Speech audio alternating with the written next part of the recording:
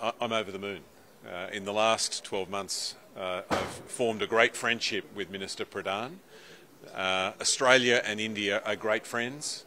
We have been for a long, long time, but our relationship is becoming stronger and deeper every day, and this agreement is just one example of that. When Minister Pradhan visited Australia last year, he invited me to come here to India to sign this agreement. I'm so glad that I've been able to come here today to do that. But he also challenged Australian universities to help to implement the big, bold and ambitious national education policy that Prime Minister Modi has set for India. And we feel very privileged to be invited to be part of this great task. One agreement was signed on agriculture, skilling in agriculture. Yes. So a number of agreements were signed here today. First is the mutual recognition of education qualifications to recognise each other's school qualifications and vocational qualifications and university qualifications.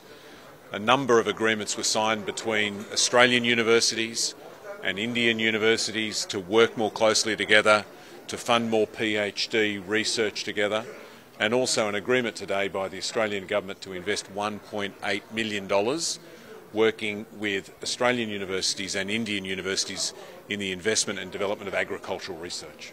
And sir, there are some issues regarding visa. Visa what pendency. What is the status now? Yes.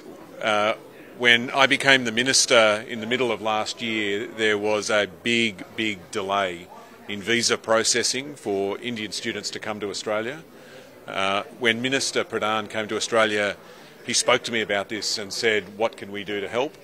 And I told him that we were putting hundreds of people at work in the Department of Home Affairs in Australia to process visas faster, and that is now happening.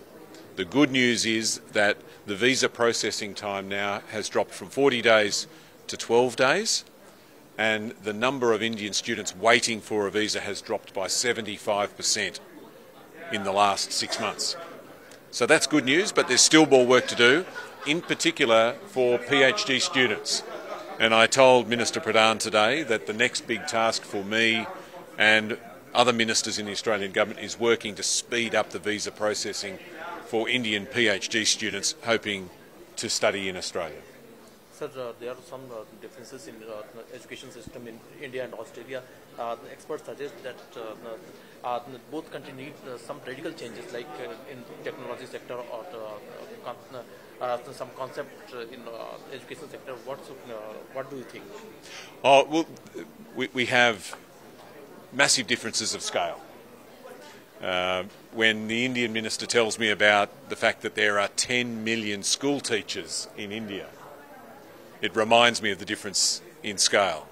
There are almost as many school teachers in India as there are people in Australia.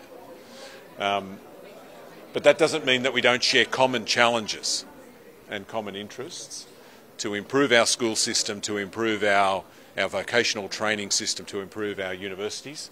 And there is so much good that our two countries can do working together to improve our education system, but also to work together on many other things. And that's why the Australian Foreign Minister is here in Delhi today.